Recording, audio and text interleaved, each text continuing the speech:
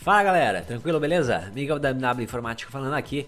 Esse vídeo aí, galera, eu quero mostrar pra vocês uma placa de vídeo que eu comprei por quanto? Quantos reais eu gastei em uma placa de vídeo? Não sei. 140 reais. É isso aí, gastei 140 reais em uma placa de vídeo que eu vou estar utilizando para fazer um novo PC Gamer de até 500, 600 reais em pleno 2018, em plena época de crise, em plena época de hardware caro e em plena época de governo extorquir mais ainda nós.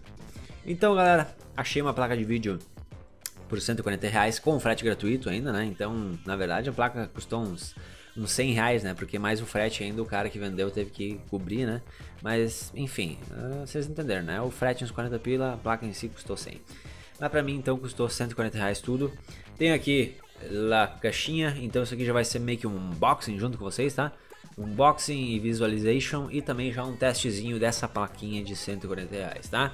Que placa que é essa? Que placa eu tô falando? Fica no vídeo e descobre aí porque eu vou mostrar. Vou abrir aqui primeiro e, né? Vamos lá, vamos ver junto. Quer ver junto? Então vamos ver. Antes de tudo, já deixa o like no vídeo, se inscreve no canal pra ti que não tá inscrito, né? Eu tenho certeza que tu vai curtir o conteúdo aqui do canal de hardware barato aí, vamos testar aí peças baratas para rodar os games atuais, tá? Então esse aqui é o canal certo, sem sombra de dúvidas, se inscreve aí, não perde tempo. Certamente que sim. Tá aqui então galera, chegou a plaquinha de vídeo, olha só como é que vem embalado, coisa linda, ó. Eu queria já ter aberto antes, mas não, eu falei assim, ó, vou abrir junto com eles, vou mostrar pra galera do canal como é que veio isso aqui. Olha a embalagem, coisa mais linda, ó.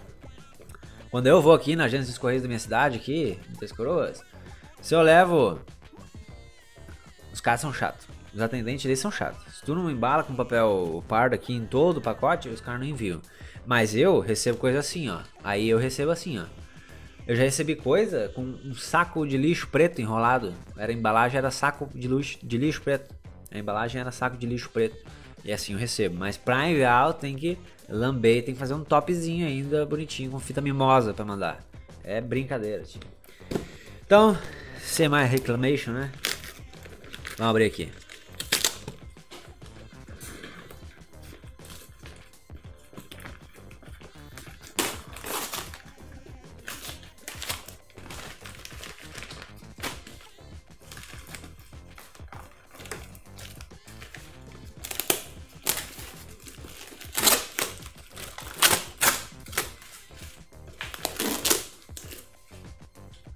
Olha aqui galera, placa de vídeo modelo Le Sportif Edition.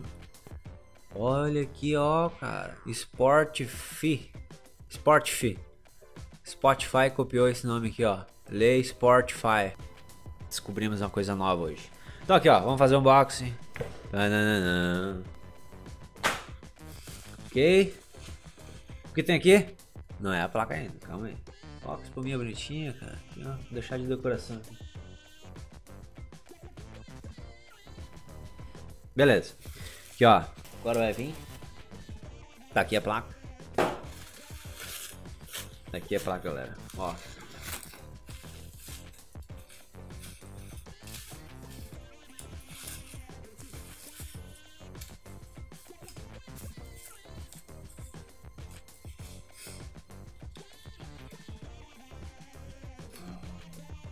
Consegui tirar a plaquinha. Olha ali, ó, tá torta, rapaz. Nossa senhora. Olha o pó aqui, ó. Tá louco. Olha ali, olha ali. Brinde le poeira. Tá louco. A torta aqui, ó. O cara no vender tirou do PC, ficou com emoção e entortou aqui o negócio aqui, ó. Mas isso aqui não é problema, né? Isso aqui, ó. Super manutenção. Hahaha, ali, ó. Nunca ia dizer que tava torto antes, né? Isso sim, rapaz. Manutenção instantânea aqui, ó. Então, tem aqui, ó, uma porta DVI de HDMI e VGA, certo? E vocês já estão se perguntando, né? Pá, Miguel tá mostrando isso aí, mas que placa que é essa, rapaz? Fala de uma vez, que placa que é essa aqui? Será que presta realmente? Será que vai abrir algum jogo ou é só clickbait? Que placa é essa aqui, galera? R7 240 da AMD, certo? R7 200 Series, a R7 240, que é uma placa de vídeo que eu utilizei já no nosso primeiro PC Gamer aqui do canal. Já faz mais de um ano atrás. Eu montei o primeiro PC Gamer que custou 500 reais. na tampa. E agora em 2018, com todo esse aumento de preços, a gente vai estar conseguindo repetir essa dose aí de PC Gamer barato de 500, 600 reais. Vai ficar um pouquinho mais que 500 reais, tá? Vou falar pra vocês, mas não vai passar dos 600. E então eu tive que novamente apelar para a R7 240, que eu achei inclusive mais barato que na outra vez. Só que esse modelo aqui também é de 1 GB, tá? DDR3. Aquela vez a gente tinha conseguido um modelo de 2 GB DDR3. Esse aqui é 1 GB DDR3 e vamos ver se isso aqui vai aguentar os games. Vamos fazer uma bateria de testes aqui com essa placa aqui, tá, galera? E ela custou 140 reais. Vocês podem ver aí na tela no anúncio que eu comprei, tá? E vocês estão se perguntando assim, né? Ah, o Miguel vai fazer um PC Gamer novo, barato aí de 500, 600 reais. Mas que processador que ele vai usar? Quanto de RAM ele vai usar? E o que mais ele vai usar? E enfim, eu tenho aqui junto comigo o kitzinho que eu vou usar para fazer esse PC Gamer barato novo, tá? Mas o vídeo de hoje é sobre a placa de vídeo, tá? E eu já vou estar fazendo um teste no CSGO e vou estar mostrando para vocês aí em Full HD, Eu não entendi o que ele falou. Full HD e em HD.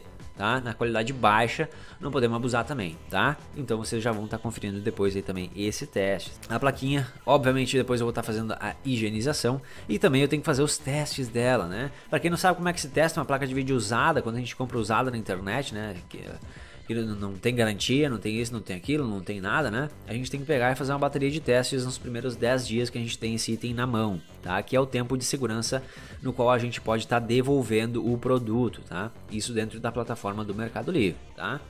Pra quem não sabe como é que testa, link aqui embaixo na descrição, tem um vídeo que eu fiz já mostrando quais os processos que eu faço, quais os procedimentos que eu faço para testar a placa de vídeo usada, tá? E assim a gente tem a segurança que não vai dar problema e que não vai explodir na nossa mão, tá? Um closezinho para vocês aqui, ó. Vamos fazer aqui um...